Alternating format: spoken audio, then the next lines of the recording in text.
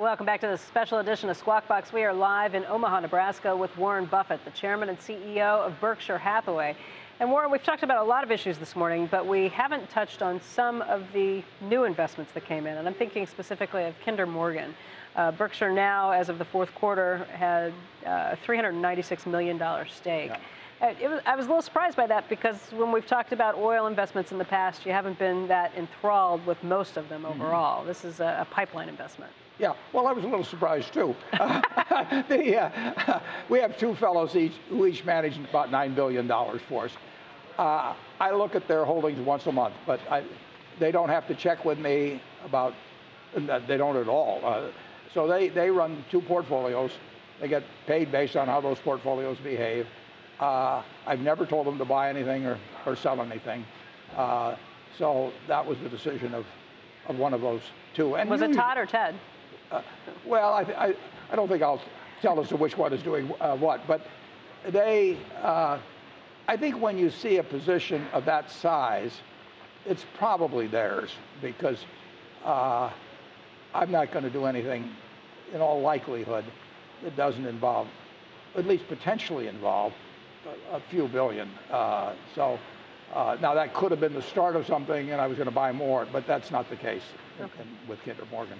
You were involved, though, in the additional purchases of Phillips 66. Right. So at this point, you had a 14.2%. Many billions. That's me.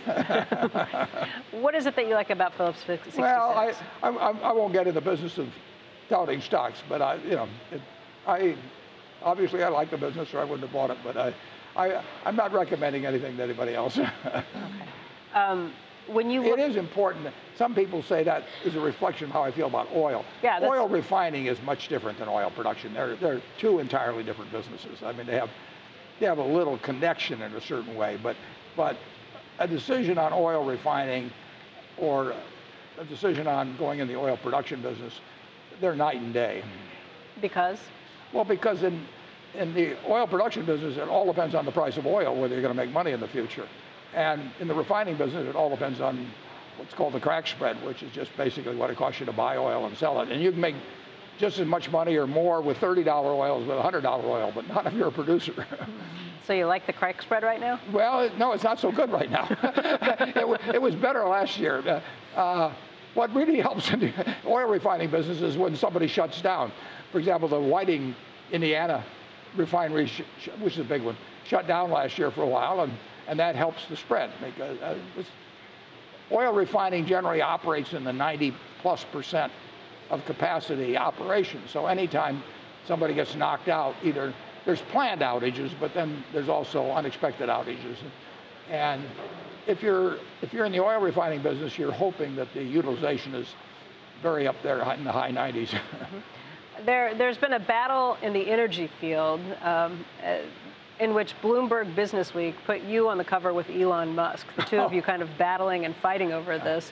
Him with Solar City and you with NV Energy, Nevada Energy, saying that this is a situation where billionaires are fighting over this, and it generated a lot of questions from viewers. I'll give you one that came up from Maricela Giordano. It says, why is your company, Nevada Energy, trying so hard to stop people from converting to solar power in Las Vegas? Another similar question that came from Mike Wood says, Berkshire's been a leader in solar investment. Why are you preventing or deterring net metering in Nevada? You want to explain that to people? We're the leading. Oh, we don't have a problem with net meters, and we're the leading in renewables in the country among regulated utilities. The only thing is we do not want our million-plus customers that do not have solar to be buying solar at 10.5 cents when we can turn it out for them at 4.5 cents or buy it at 4.5 cents. So we do not want the non-solar customers, of whom there are over 1 million, to be subsidizing the 17,000 solar customers. Now, solar customers are subsidized through the federal government, as we are with our wind and solar operations ourselves. The reason that society believes in subsidizing solar and wind is because of damages to society that may result over decades from carbon emissions. And society has an interest in it. And subsidized by the federal government, society is, in effect, paying for it. I mean, the people who benefit the whole country. In Nevada, they had an arrangement for a very limited number of people, and the Public Utility Commission decides this. They had an arrangement where the utility had to pay way above market for solar produced by these 17,000 homes, and that. For instance, if I have solar electricity that I'm producing, it's more than I need. I can sell it back to you, the at utility. 10.5 cents, when we could buy it someplace else for 4.5 cents, or make it ourselves for 4.5 cents, and that cost the million-plus customers a price. And the Public Utility Commission, there's 3 utility commissioners. The Public Utility Commission decided that was unfair to the million-plus people who didn't have solar, and they said it's fine to sell it back, but sell it back at what it can be bought. Sell it back at market price.